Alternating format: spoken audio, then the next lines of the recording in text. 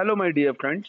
Now we will start the last topic of this chapter, and that is advantages of optical fiber.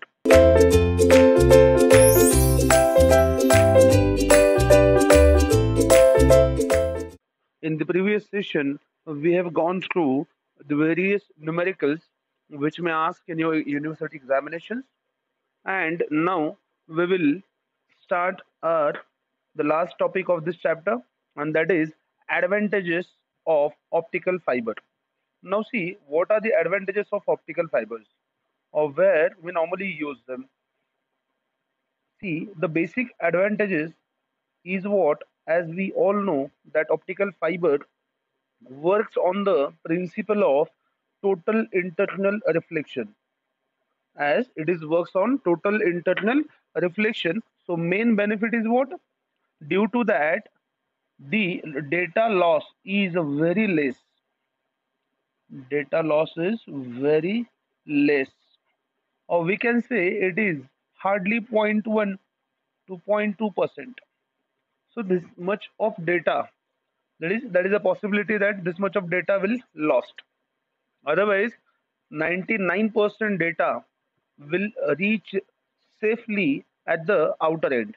So this is the main advantage of optical fiber. Then the second one, we can say that, as we all know, that the diameter of optical fiber, it is hardly 1 to 5 mm. So as it is very thin, so it occupies very less space. So this is another one, the benefit of optical fiber, as it has much smaller diameters, so they occupy very less space. So this is the second advantage. Now again, the third one, we can say, see, as it is very small, so to operate the optical fiber, we need very small power. Again, this is another benefit. So very small power is required for operation. Is required for operation. So this is another advantage of optical fiber. Then we'll go for the next one. Then again, as we all know, that optical fibers, basically they are made up of either silica material or plastic. So that means what? As compared to metals, silica or plastic or glass, they are very easily available and they are very cheap.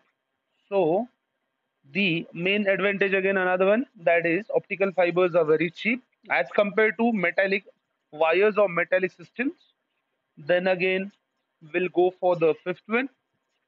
Now see, as we all know, that optical fibers, basically they are made up of either plastic or glass or silica, and they are the insulator materials. So these are, or there is no any effect or much less effect on the optical fiber due to the environmental changes. Now environmental changes means what? There may be a change in pressure.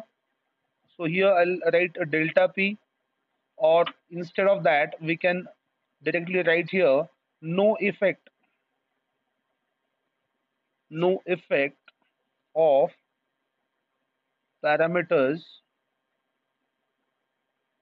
like pressure, then again a change in pressure or change in temperature or the humidity. So all these parameters, they have no effect on optical fibers. In this way you can take other parameters also.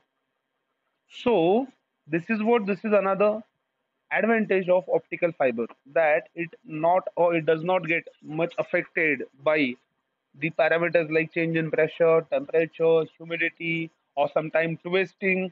Nothing happens to optical fiber. Like in very less cases, like whenever we discuss special type of optical fibers, then in that case we have to check it out that which factors may affect the optical fiber.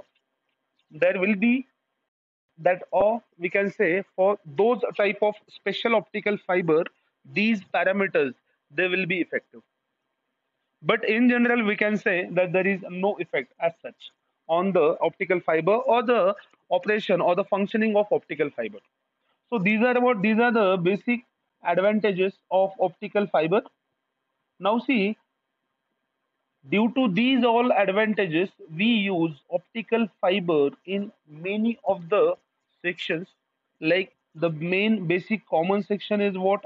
In communication, as nowadays we all know that the communication sector is now shifting on the optical fiber. So, so in communication system, it has wide range of uses. Then again in another field like medicines, then in aircraft, like whenever we do aircraft cabling, we use optical fibers. Then for data security, then in sensors also we use optical fiber. Now there are lots of optical fiber sensors available. Then in entertainment applications, so in this way optical fiber has a wide range of applications. So here, let's take an example of communication system, that how optical fibers use in communication system. So here, I'll draw the block diagram for the general communication system where we use optical fibers. So here, first of all, see, you can write here, it will be input, or this input is given to a basic block, that is, we called it as a drive circuit. So this will be a drive circuit, and input is given to this particular drive circuit. Now again input, it may be a data or a image or video, whatever it may be. So it is applied to the drive circuit. Then this drive circuit, it is connected to the light source. Now see, this light source, it may be an LED or any other light source which will convert this electrical impulse into light wave. The main basic purpose of light source is what? Here we sometimes use LEDs also. So the main basic function is what? They convert the electrical signal, this electrical signal into light signal. So this is the main benefit of this. Then this light signal that is been created by this LED or light source, it is fed up, or it is fed to the optical fiber. So suppose this is optical fiber. So this signal is now, it will be carried by optical fiber to a desired place or the destination, we can say. Then see, at the end or at the destination point, first of all we use coupler circuit. That coupler circuit, here I'll write coupler circuit. See, these coupler circuits are what? They are basically used, or they direct this particular signal, light signal, towards the photo detector. This coupler, it will direct the optical signals, or we can say light signals, which are coming out from the optical fiber or optical channel. They directed it towards the photo detector.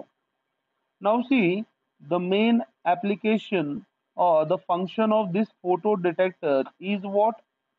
This photo detector basically, again, as the light or whatever input is coming to the photo detector, it will be in the form of light wave.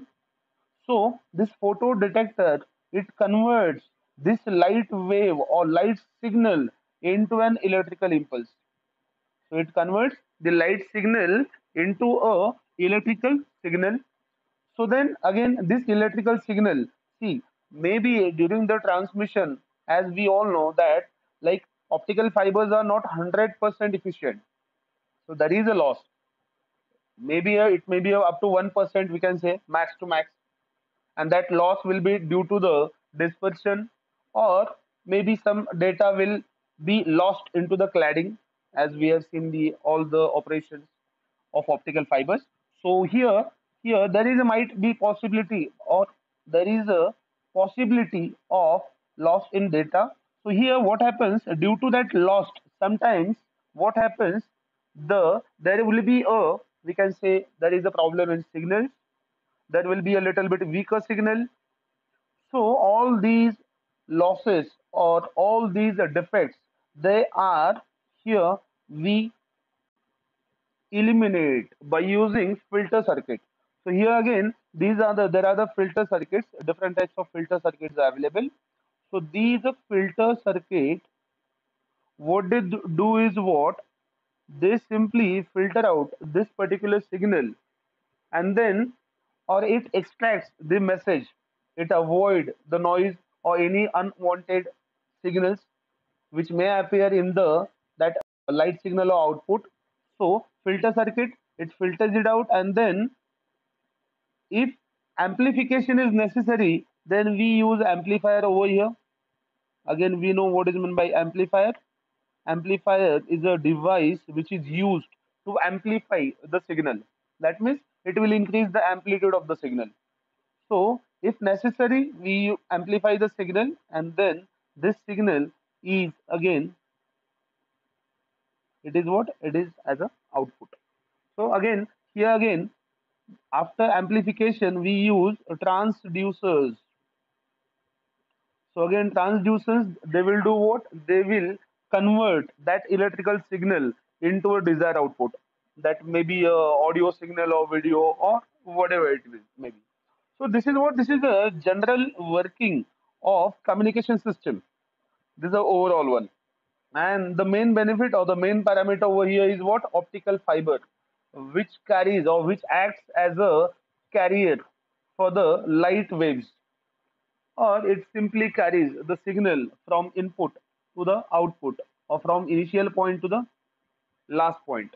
Again, sometimes if the distance is large, if the distance between destination and the starting source, if it is large, then we use here in between we use a repeater circuits. Here for optical fiber, here we use a repeater circuit. These repeater circuits are what? They are the simple circuits which we can say which repairs the signal if there is any damage. It will repair the signal, and then again it is passed through the optical fiber. So lots of optical fibers are connected, and in between we use these repeater circuits.